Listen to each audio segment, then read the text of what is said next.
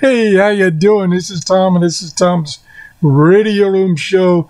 And yeah, believe it, I was listening to the CB band. I just was using this new application. It's not new to me application called SDR++.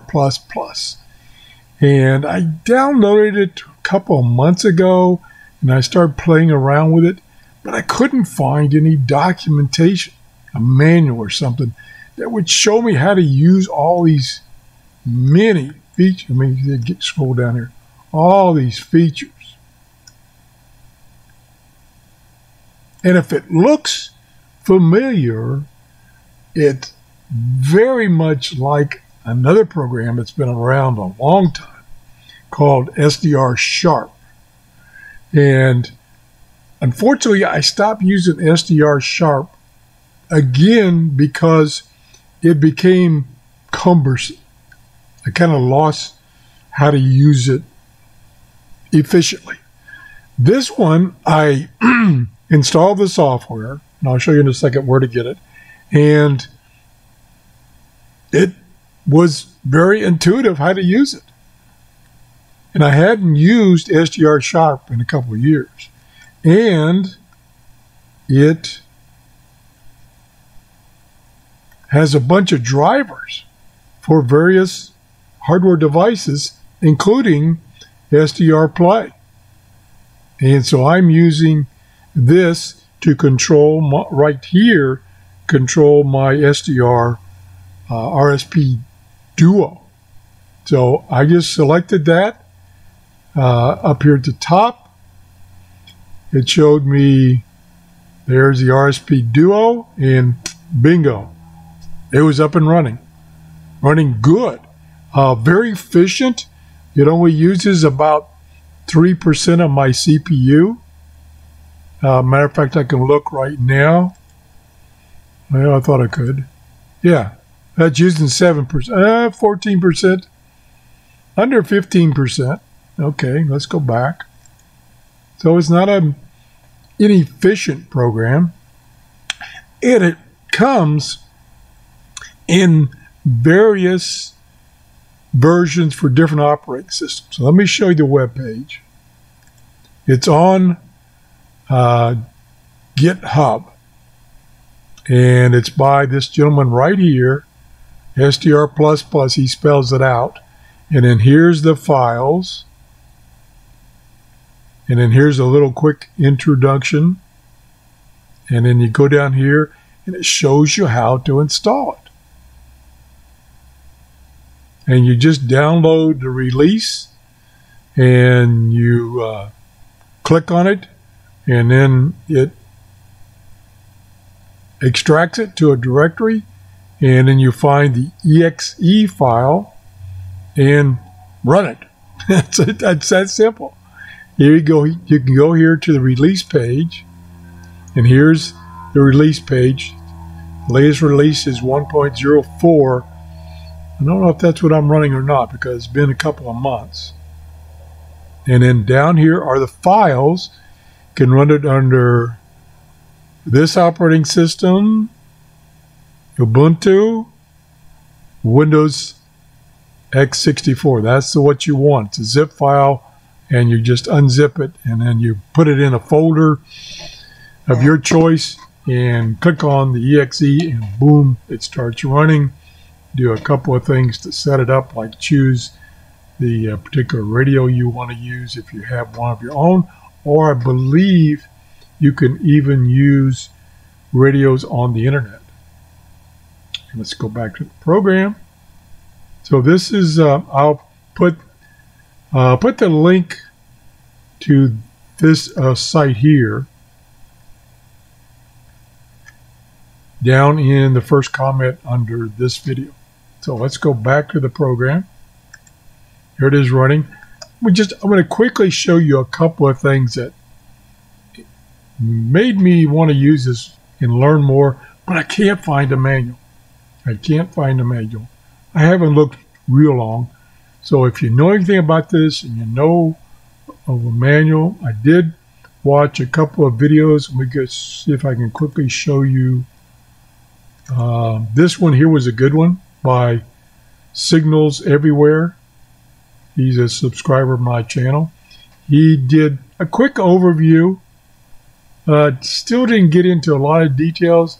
I've looked at several of these that's on the internet, and none of them got into the details that I was looking for. But I'm still looking. Anyway, let's go back. I want to show you a couple of things. Over here, similar to SDR Sharp, is the couple of sliders here. This is a zoom slider. I mean, that makes zooming so easy. And notice I can set the bandwidth. I got it set to 10 megahertz.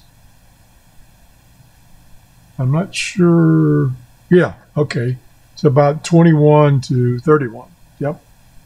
So, and it's running that full bandwidth and still not using a lot of CPU power. Plus, it's very responsive. And then you can change it. That's the zoom. This is the max. So you can change the scale over here using that slider, and then you can change what this looks like by using this slider. Nope, that's the minimum. I'm sorry, that's the minimum. That's interesting. I thought there was a slider to change. Where'd I go? The slider to change this to a different color, but I don't see it. I lost it. Okay, anyway, moving on. You can, so if you zoom in, for instance, let me zoom in here. Oh, that's too. You can click on this and move what you're seeing back and forth, really smooth. And then another thing, the thing I struggle with on the SDR Uno is changing the frequency. So I can just take this, move it around back and forth, and see the frequency at the top changing. Very smooth. Boom, I'm there. I can change it up here, of course.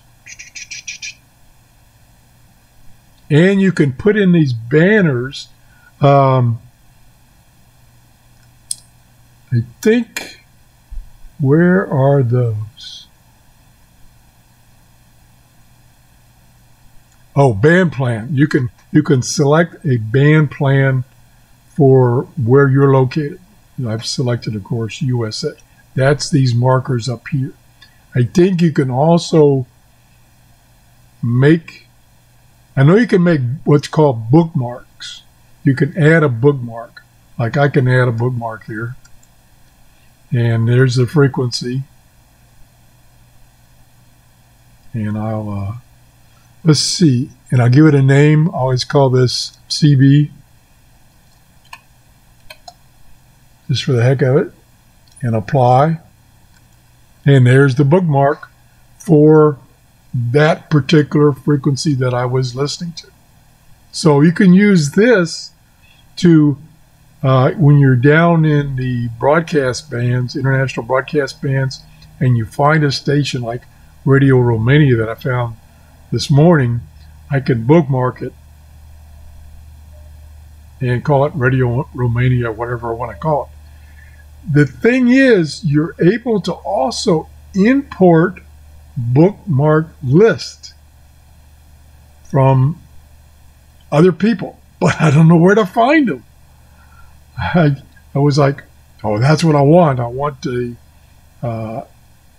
like the EIB list. Well, that would clutter up the whole thing, so that would be too much. But somewhere someone has gone through the EIB list and made his favorites, and so he's got favorites marked all through the spectrum.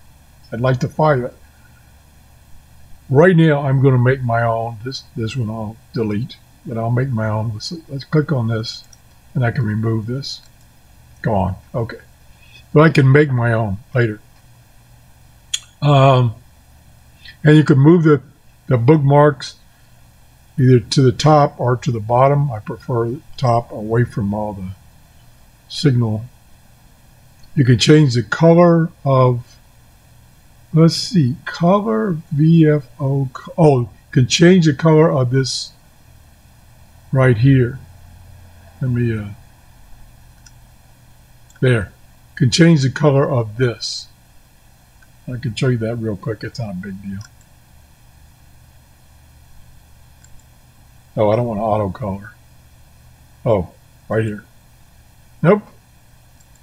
All right, there you can change it, but I don't know how. Anyway, moving on. Like I say, I really need to find a manual or something, or a good video of how to use, because these are all, I think they call these plugins. Then we got FFT size, color map. I'm not sure what that is. Ooh, I recognize that name though. Syncs, themes. I'm not sure what that is. But like I say, the one thing I don't see, and then there's a recorder up here somewhere, I don't see a scanner, which there is for SDR Sharp. So there's probably one out there, but it didn't get installed in this base installation. Oh, there's a recorder right there. So you can record the baseband, all this stuff. It's going to be a huge file, or you can record just the audio. I don't see a scheduler that like SDR Uno. So there's a bunch of cool stuff. Check it out. If you can help me or help us, and you know of a manual or something like a manual that will help us learn how to use this. So here's some more markers here. Here's the S meter, or signal to noise ratio. I think that's signal to noise ratio. Well, anyway, if you could find, God, look at this. That's the beauty of this, using this on 10 megahertz wide. You get to see all these signals. Boy, there's a lot of them right now. You can change the LNA gain. You can change the IF gain. You can turn the AGC off and on. You can select the various antenna inputs on the device. I'm on tuner 1, 50 ohms. Yep, that's correct. That's correct. Otherwise, I wouldn't be getting anything. Notch filters. Oh, I'm really impressed with this. And like I say, this was updated in August. There may be a newer update. Anyway, thanks for watching. If you can help us out with how to use this thing, I'd really like the looks of it. If you haven't subscribed, please subscribe. If you enjoyed the show, please give me a thumbs up. That tells me I'm doing shows that you're interested in and I'm not wasting your time. Have a great day. Bye-bye.